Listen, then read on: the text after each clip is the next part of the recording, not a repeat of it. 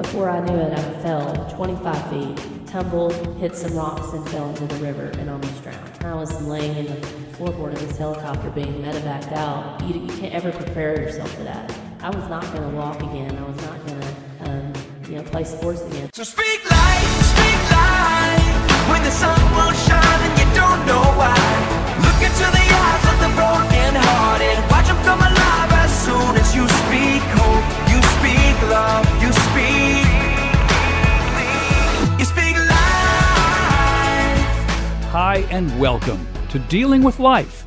I'm Tom Baker, author of One Dog's Faith. Really happy that you have joined us. Today's program brought to you by Malone Dentistry.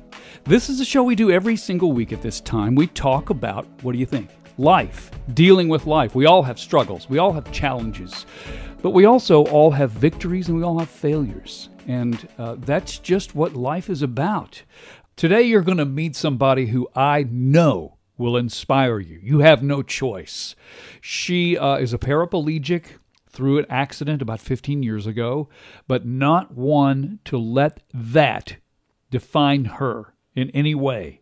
She is now a mentor for the Tennessee Survivor Network program through the UT Medical Center. She has been Miss Wheelchair Tennessee. She has been Miss Wheelchair America, third runner-up.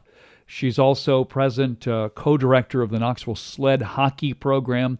She was U.S. paracycling national champion, also a para-climbing national champion, also USA para-triathlon national champion. So, yeah, she's been quiet all of her life. Not really. She is a definition of inspiration. Carly Pearson is with me. How are you? I'm doing great. How are you? I'm wonderful, and I'm so glad you're here.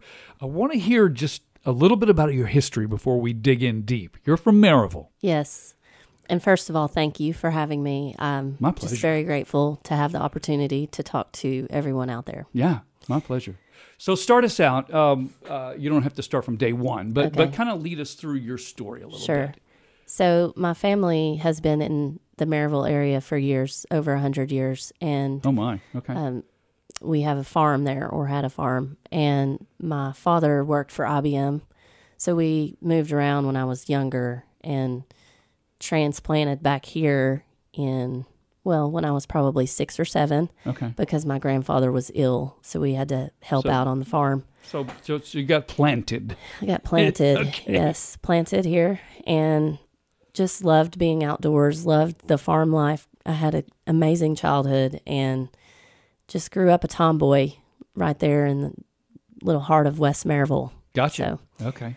and went to Maryville High School. Nice. And played a couple of sports and did pretty good in school. And Yeah, you seem sporty, for sure. yeah, definitely not too girly girl. So And that's a good thing. That's a really good thing. yeah.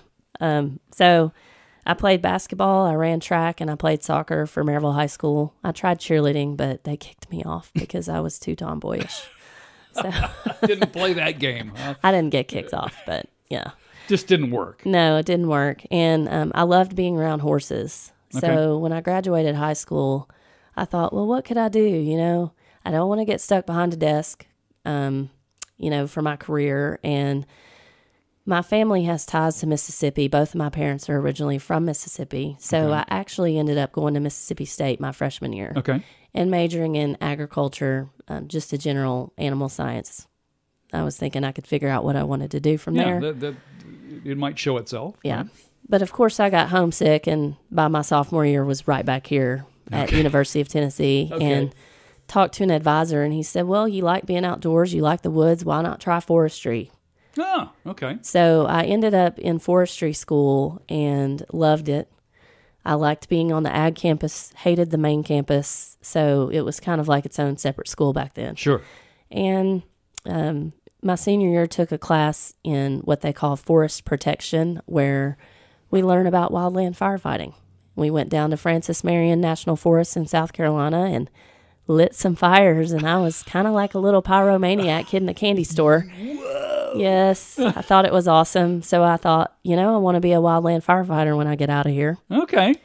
So it went from horses to fighting fires. Yes. Okay. And I I thought maybe vet school would be great until I took farm animal physiology and something sort of animal science class where they did some really gory things with the farm animals, and I decided I didn't have the stomach for that. Okay. So that's how I switched. Okay, there was the bookmark. Yes. Yeah, okay. Yeah, definitely turn in that chapter. Gotcha. Okay.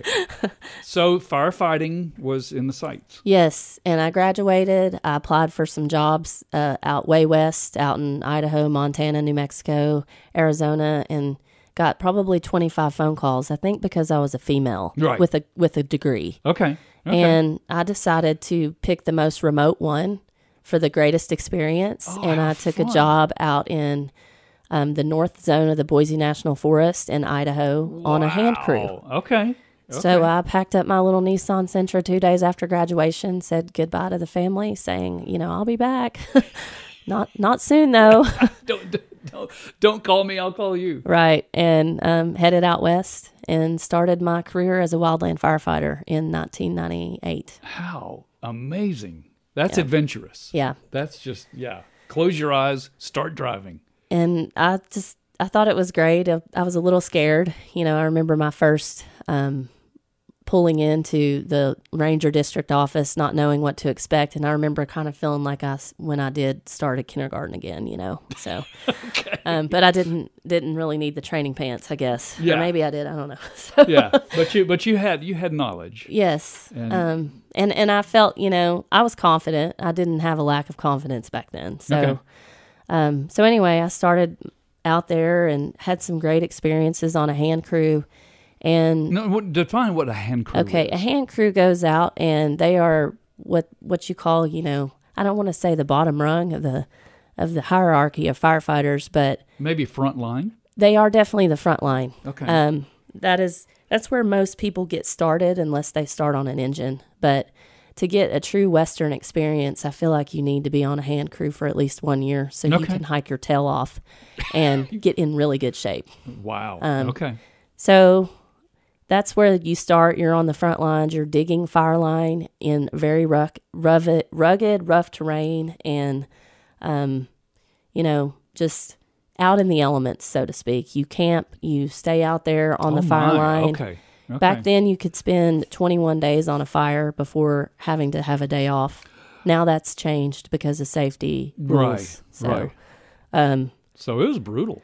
It was, but again, I liked the challenge, and I was definitely outdoorsy, so it was pretty cool. And then that fire season ended, and I kind of followed the fire seasons over. I got an opportunity to go to Minnesota and work for the land department there, doing mapping, GIS work, and working as a firefighter on the side. Okay. So I found myself getting involved in aviation because they do a lot of helicopter work in Minnesota. All right.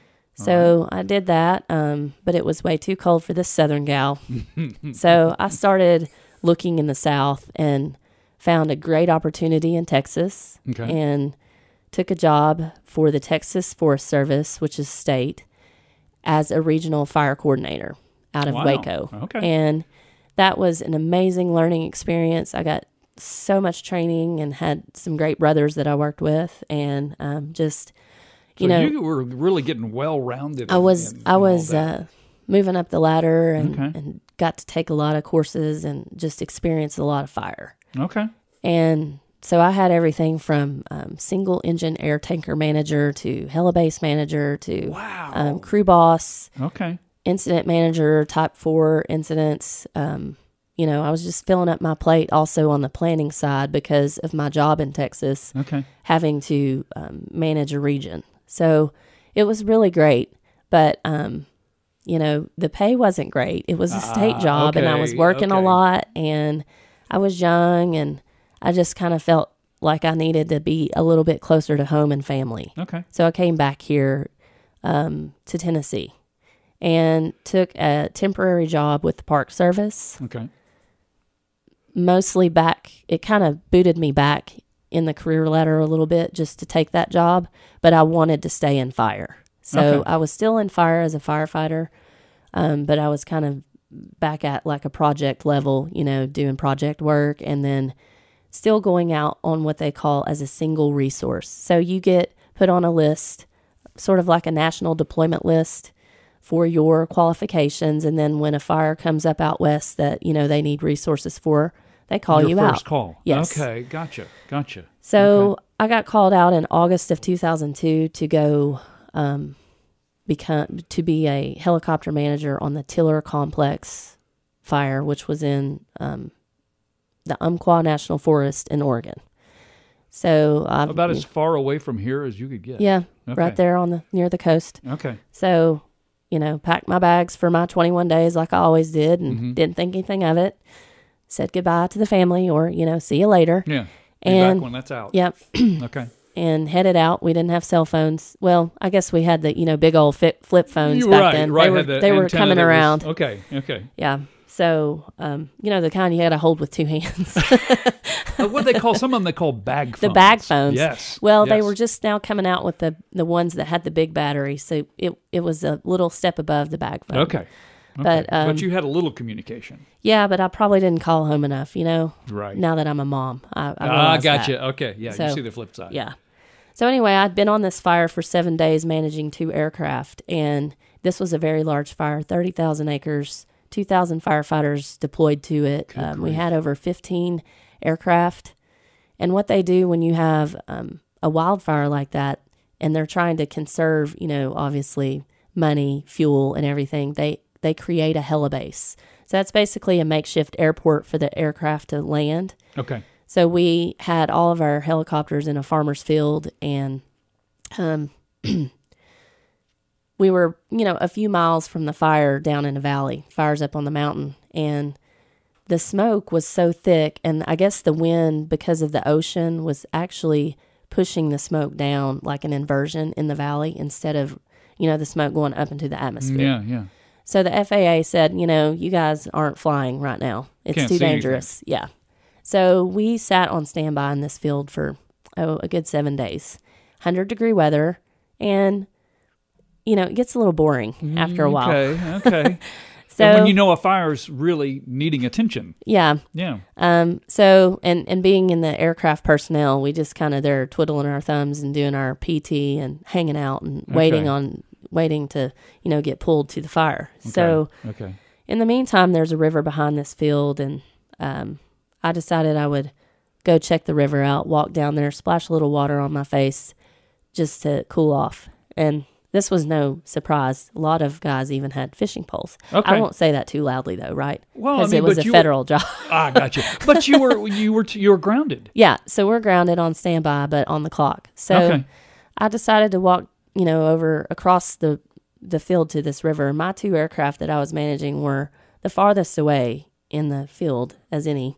So I got this really eerie feeling like maybe the weather's going to change and we're going to get the dispatch that my aircraft need to go. Okay. But the back of my head, I knew that wasn't the case. So I continued on, and as I got closer to the river, there was a ravine you had to go down, and before I knew it, I was there, and I fell 25 feet, tumbled, hit some rocks, and fell into the river and almost drowned. Oh, no.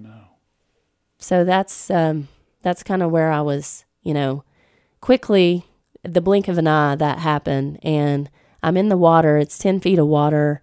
It wasn't rapid. Does anybody know you're there? Well, there was a guy close by who was able to get to me. At this point, I kind of am coming to my senses, or knowing that something really bad has happened, and I can't really bring myself to the surface because I'm in so much pain. I know. So this guy gets to me and pulls me over to the edge of the water, and that's where the reality of something not just little occurred. And I knew that I had really screwed something up really bad, you know, within my body. Right. And I couldn't move. At this point, I really didn't feel like I could move anything because I was in excruciating pain. Right. So when I had fallen, I had somehow either hit the rocks or contorted myself enough to break my back about mid-level. Oh, no. And I was instantly paralyzed from the waist down. Oh, my goodness. So we're going to put a bookmark right there. Okay. Because you went from crazy adventurous to all of a sudden you had a tremendously terrible accident. Yes. Okay. This is Carly Pearson, and I know that there's a whole lot more to that story, and we will cover that in just a second. I can't wait. This is Thank Dealing you. with Life. I'm Tom Baker. This show today brought to you by Malone Dentistry. What do you look for when you're looking for a dentist? You know, for me, it's a couple of things: honesty, trustworthiness, experience, knowledge, and also just overall how you treat me. Well, at Malone Dentistry, Dr. Stephen Malone treats you like you are a member of his family. And that's really important to me because you would treat a family member honestly, fairly, tenderly, and with good judgment. And that's what I'd really appreciate. Family and restorative dentistry. He does it all. He does everything that you would possibly need. He explains exactly what is necessary. He explains exactly what he will do and what you can expect from it. He has been here for 20 years. I've been a patient of his for 20 years. Why? Because it's a truly good experience. Malone Dentistry, KnoxvilleSmiles.com. They're right off of Kingston Pike on South Peters Road. Malone Dentistry. This is Dealing with Life. I'm Tom Baker. We will have more of Carly Pearson in just moments. So don't you be afraid of giants in your way. With God, you know that anything's possible. Who says you gotta have it all figured out? Who says you'll never feel alone in the crowd? Who says you gotta be like everyone else? Who says? Who says? Who says? You're listening to Dealing with Life. I'm Tom Baker, author of One Dog's Faith. Today's show brought to you by Malone Dentistry. We have in the studio today Carly Pearson. So, Carly, when we went to break a minute ago, we just found out you had a terrible accident while in the middle of a fire fight. So, you fell down an embankment and ended up in the water and were in terrible pain. So that's where we were. Let's go from there. Okay. So from there, the one guy was there, then 4 or 5 more came, and they're yelling, "Do I need a medic?" Yeah. And, the guy's, "Yeah, she needs a medic. She can't move." So they put me on a spine board, and I was flown to Medford, Oregon, to Rogue Valley Medical Center. And ironically, I was flown in this helicopter that I had spent the whole summer, not the whole summer, but a lot of the summer prior, working fighting fires in Florida out of. Okay. And I And just... so they brought it to Oregon to help with this Yeah, fire. so they Okay. happened to be stationed on the same fire and knew the crew really well that was, Okay. with the helicopter. And it's the ironic part is that I was, You were among friends. Yes, and I was the one laying in the floorboard of this helicopter being medevaced out. You can't ever prepare yourself for that. That's No. not something that you even think about. So, And I'm sure it was difficult for them too because they knew you so yeah, I mean, we all knew each other on the helibase. So, goodness. Okay. So it was tough. So I get to the, trauma center, and luckily, even though this hospital was small, it was a level 1 trauma center, similar here to University of Tennessee. Okay. So, They knew what they were doing. yeah, they knew what they were doing, and, they said, well, you're paralyzed from the waist down, but at this point, shock's setting in, and I'm kind of not really in with it. Yeah. And they said, you're going to have surgery, and I guess I was thinking that was kind of going to fix the problem. Right, Sort yeah, of like okay, a broken good, arm. okay, good, Yeah, yeah. okay, great. We're Yeah. going to fix this. So I'm going to run out of this hospital.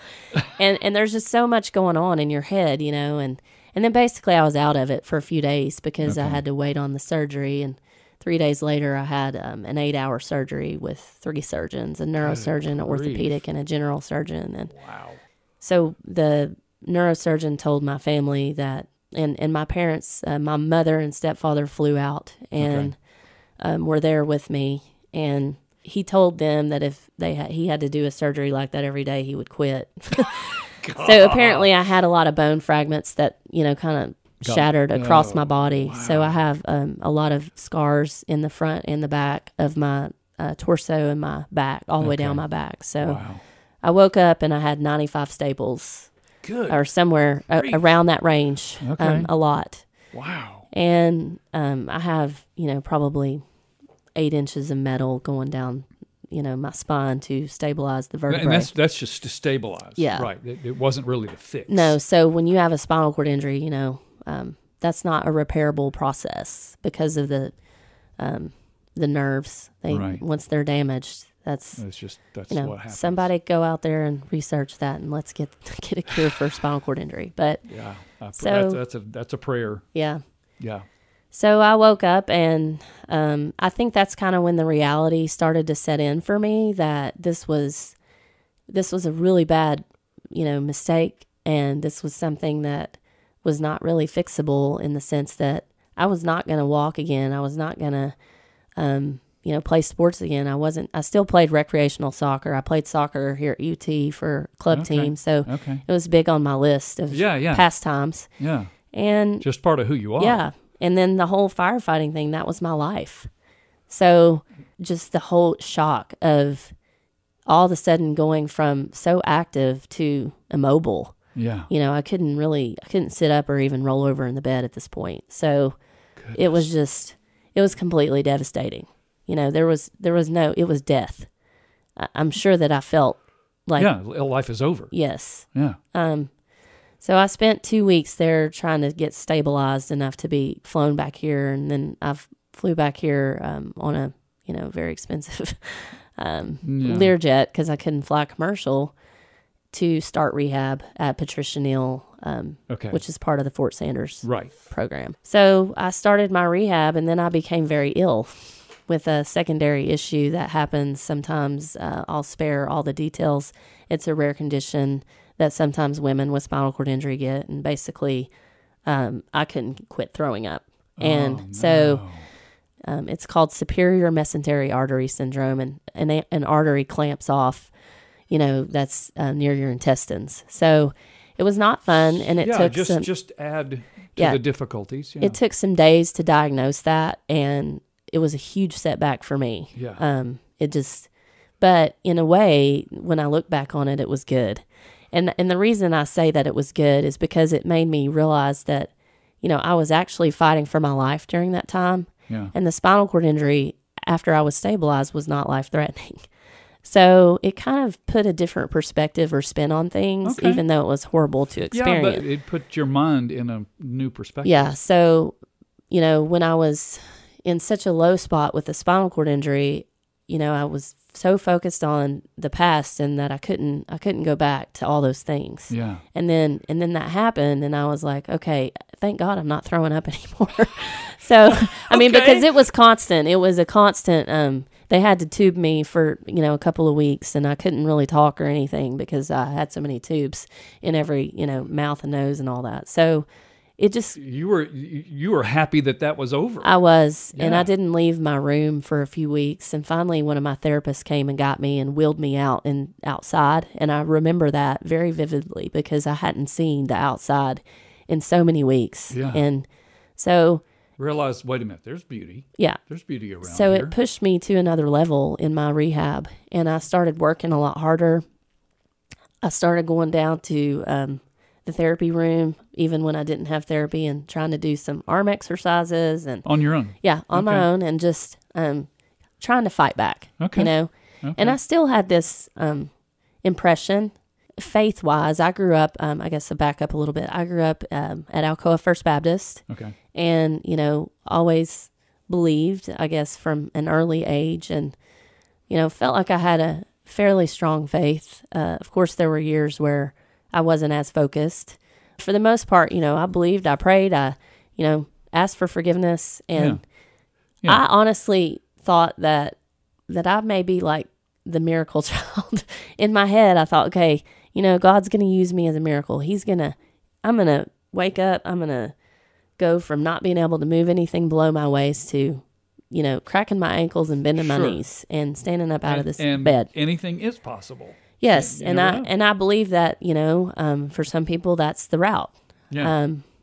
So for quite a while, I would lay in bed at night. I would be this strong firefighter during the day, but at night I would cry myself to sleep and pray that prayer that, God, please, make me be the miracle. Whatever you can do. I want to be able to move tomorrow. So I would wake up and go through this little gamut of tests in my head. Can I wiggle my toes? Can I bend my knees? Can I flinch this muscle or that? And, there just wasn't, the progress was very slow. That's hard. Yes, it was That's really hard, hard. but at the same time, I was putting on a front. I mean, I was strong during the day. I was not letting that get me down. I was going to work my tail off because that's my nature. Okay. So I did actually start to get a twinge of movement in my left quad. No. I mean, it was just tiny. After how long? Probably 3 weeks to a month. Okay. And I remember very vividly laying in the hospital, and I remember somebody being in the room, and we were like, oh, wow, look at that. I mean, it was crazy. Yeah. So But I started. what a glimpse of hope. Yeah. So I started working on that leg and just like moving. I mean, trying to pull my knee up to my chest is the best way to describe it.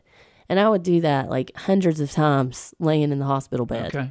And I started to get, a little stronger and a little more movement come back. And that really did. It drove me to sort of the next playing field, if you will, of my recovery. Yeah. Because it keep did give going, me, keep trying. and the doctors were, I don't want to say they were kind of gloom and doom, but the prognosis was, fairly grim that I would have no movement below my waist. There's kind of two types of spinal cord injury. There's what they call a complete injury, which would be similar to what mine was supposed to be, where it's almost like your spinal cord is severed. Severed, yeah. And then there's an incomplete injury where you might have nerve damage that there might be swelling around and inflammation.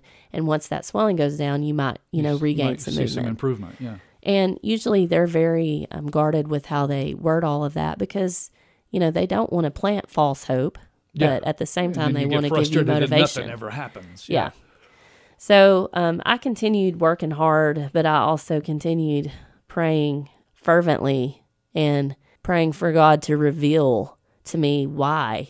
I mean, what was the reason for this? I had done crazy things, cut down 44-inch trees on the side of cliffs and worked out of helicopters, hooked stuff up on, load lines right under the belly of a helicopter while it was hovering over me and, all kinds of things. And here I was just meandering, basically. Yeah. So what am I supposed to do with this?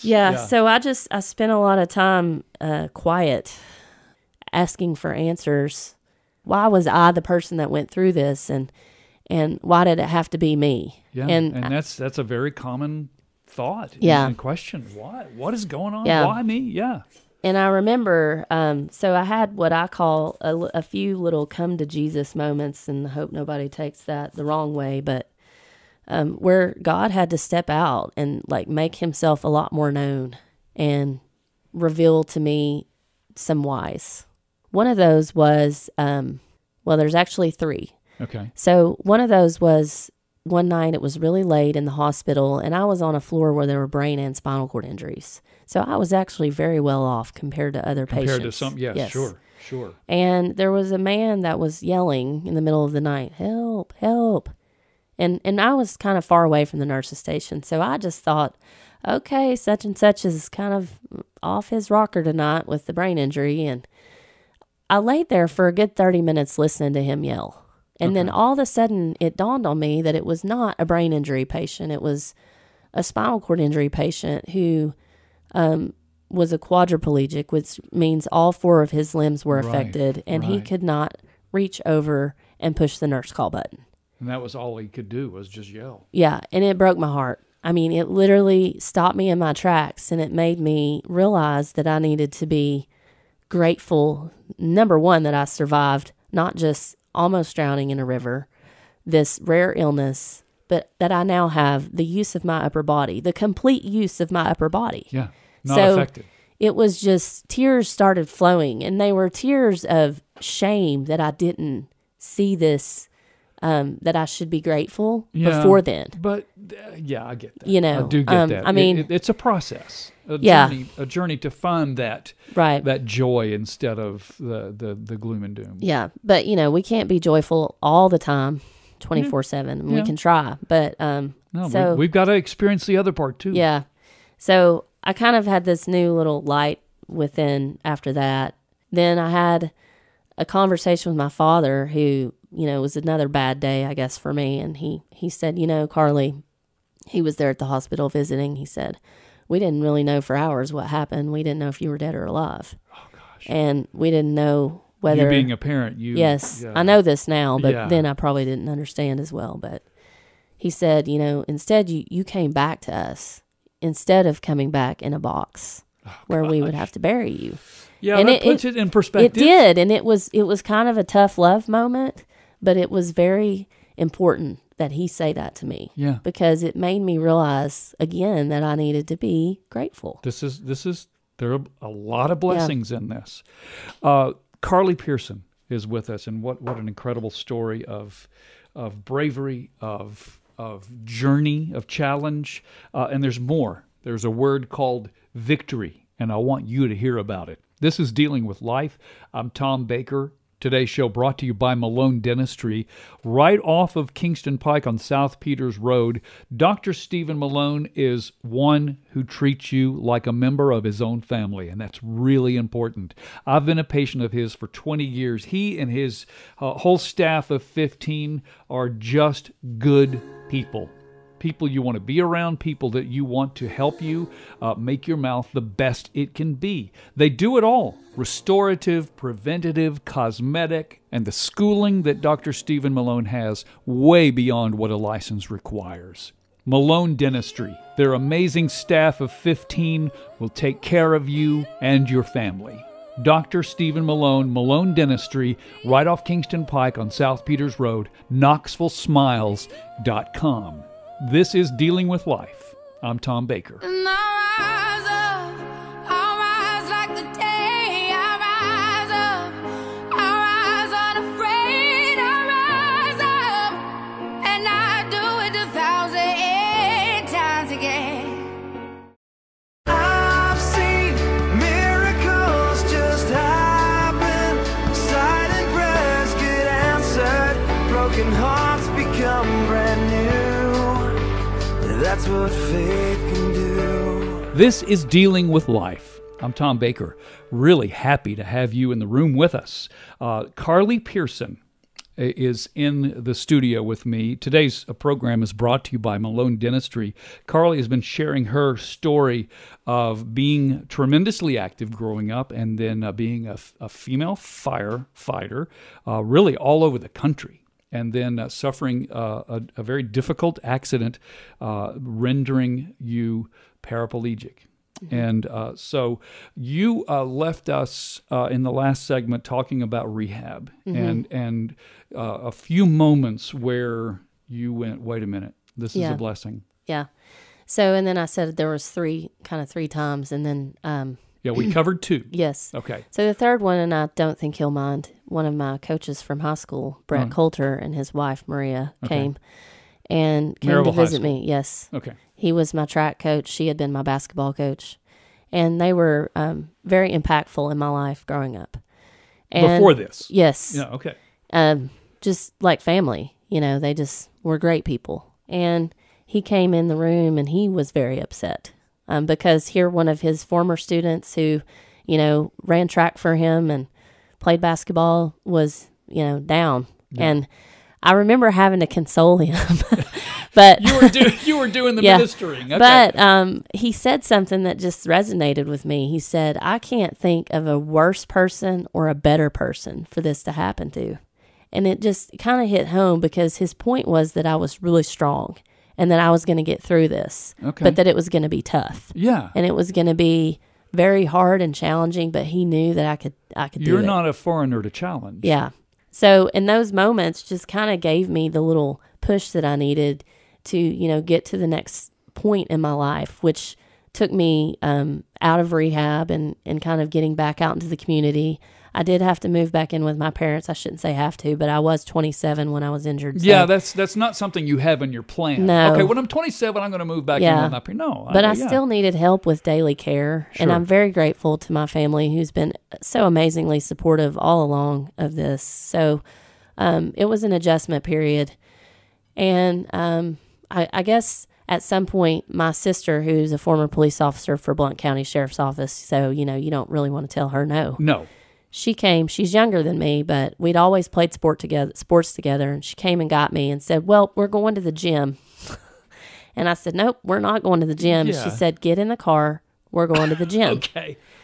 And it was a turning point for me because it was one of the first times back out in the community, and I was just very self-confident or self-conscious, Yeah. about what people were thinking. You know, what are they looking at me and what thinking? Is she doing? Yeah. Well, yeah. So, and I'm wearing this big heavy back brace that looked like a turtle shell. But I go to the gym back in the day. This was Primo's downtown, so this is old school. You know? Okay. But everybody there was amazing. I mean, the community just embraced me, and it gave me an outlet. So I started going to the gym, working out 2 or 3 days a week, and getting stronger. And then somebody introduced me to sports, to adaptive sports.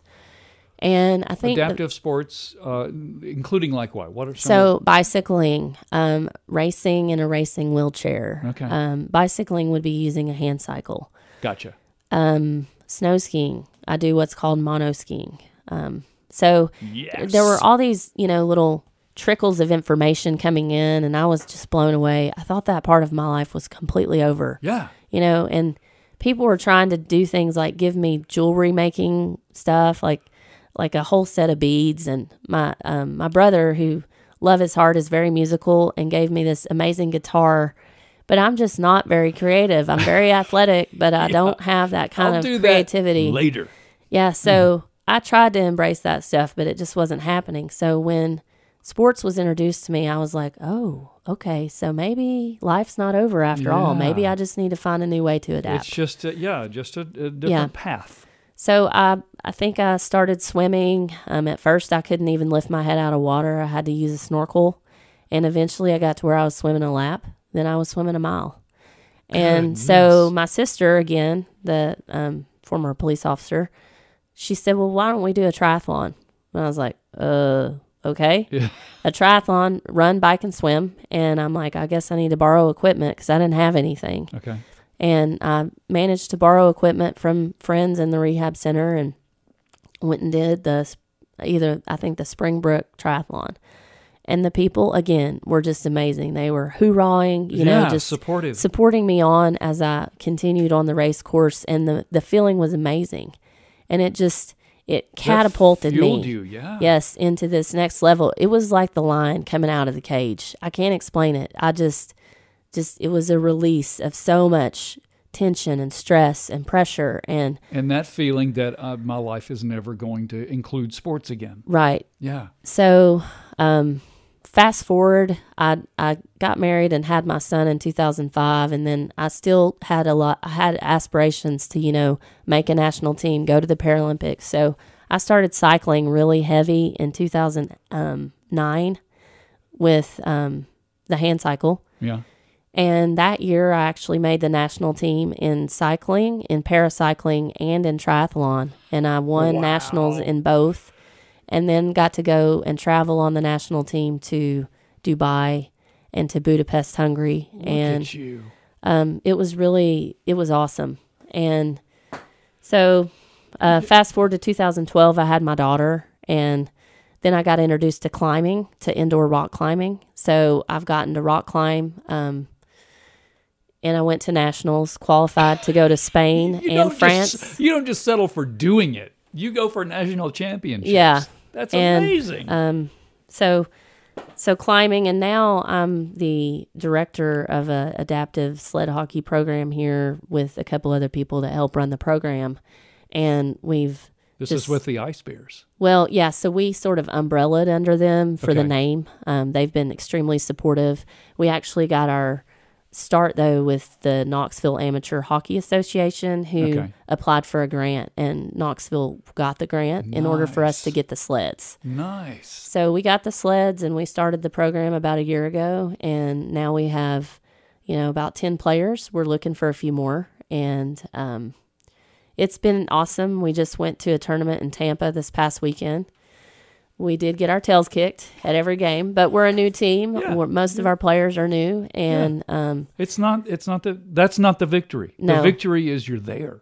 And some of these people, again, they're right where I was. They think that there's not an opportunity for them to get back out there and compete. Yes, and enjoy and have a passion like that. Yeah. So, Carly, if you could now Go back and visit yourself in the hospital room, maybe a couple after the reality set in, after the shock kind of wore off. What would you tell yourself? I think I would just keep telling myself that it was going to be okay, that this is going to pass, and have a little more faith. I did have faith, but I didn't see I didn't see that his purpose was going to be different than what sort of I thought his purpose was for me. You didn't think it was going to be good.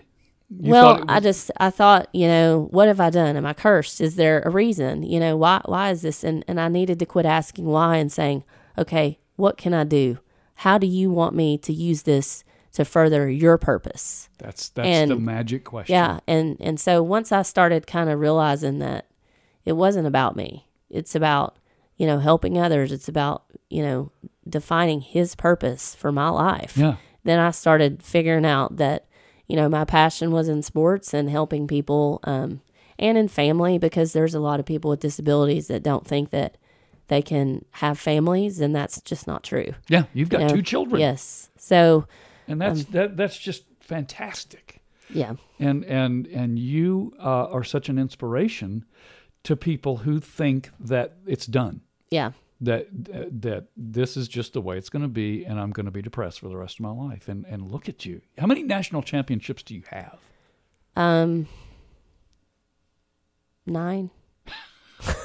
I think awesome. 9. One might be a silver, but I have a silver medal world championship, and then I think I have 9. I'd have to go back and count, but 5 cycling and 3 climbing. Did you see one that coming? One is a silver. Did you, again, laying in the bed, did you see that coming? Oh, no. No. I remember, you can't even roll over in the bed. You can't sit up when you have an injury like mine. You can't, someone has to come and roll you over. You can't dress yourself. You can't go to the bathroom on your own. You can't do things that we learn to do from the age of a toddler and on. take for granted. Yes. Yeah.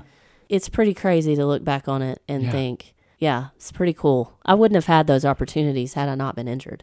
I would have never made it to that level what a way of to look at athleticism. A lot of people aren't able to look at it that way. But no, it's the They truth. should. I would have always just played recreational sports and, maybe went and did a 5K and thought, okay, this is cool. This is it. But now this will be my 10th year doing the Knoxville Marathon. Wow. So that's just awesome. Hopefully I'll get to do it, knock on wood. That is awesome. Carly Pearson is with us. What an inspiration and a story of victory.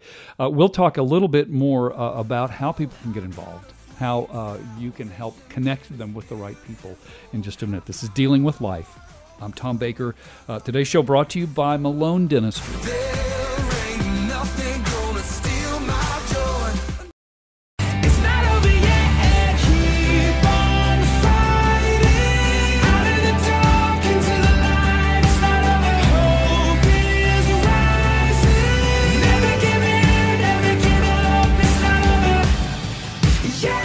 You're listening to Dealing with Life. I'm Tom Baker, and what a great, inspiring show this has been. Carly Pearson is in the studio, and we have we've dissected a lot of your life, but I know there's a lot more that we had to speed read through.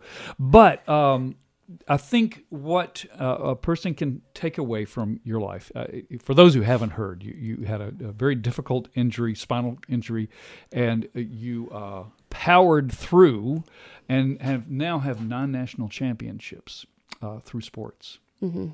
What do you say to somebody who is struggling, who believes that life is truly not ever going to be what they want it to be through a spinal injury or a physical disability? I think just embracing what you have, whether it's a spinal cord injury or an illness or whatever, but whatever you have the ability to do is what we need to embrace now. Yeah. And take the time. Time is fleeting. We only get one chance at this life, and we're here for a purpose and a reason. And this circumstance that you're in, the physical, mental, emotional circumstance does not have to define who you are as a person. Right. And don't look at what you don't have. Right. Look at what you have and what your abilities are and what you can do with that. And there's no reason that you can't still reach your goals and dreams just because of your circumstances, whether it's physical or, an illness or something. So somebody wants to stretch out and try sports. What do they do? So they can reach out to me at Knoxville Sled Hockey at gmail.com. Okay. We have a Facebook page, Knoxville Sled Bears. I'm also very involved in Catalyst Sports, which is an outreach program here for people with disabilities, and it's Catalyst Sports Knoxville. You can find us on Facebook. Great. Reach out to you, and you can give them my email address as well. Sure. Yeah. Just call Joy 6 or get a hold of Joy 620, and they'll hook us up. Yes. As well to hook together with Carly, and you also speak. Yes. And I think that's what a powerful presentation you give. Thank you. How does somebody get in hold of you for speaking? Same reason. Just email me, and we can contact each other that way, and we can go from there. I'm also on Facebook, but it's sometimes harder to find, that way. Yeah. So. But Carly Pearson, I'm so blessed to hear your story and to have you share your story of victory and inspiration from being in a place where you thought, this is it. Yep. I'm stuck in bed. Yeah, it's over. Yeah. And just to rise from the ashes, I say, literally. Yeah. So just, you can never give up. I just think that's the most important thing, is to keep fighting. Find your inner fight and move forward. Whatever it takes, find that lion inside of you. Yeah, it's there. It is. It's very much there. And God is there for the reaching. He is. You have to quiet yourself. I have figured that out. Yeah. Yeah. You're not going to hear him if you're not listening. And if you're yelling and angry, and it's very common and normal to say, why me? But then there's a point where you got to stop and say, what am I to do with this? Yes. Exactly. And there will be an answer. Yes. Praise God. Carly Pearson, this is Dealing with Life. I'm Tom Baker. Today's show brought to you by Malone Dentistry. I pray that as you face your struggles, your difficulties, and we all have them, that you see God's strength ready for the taking.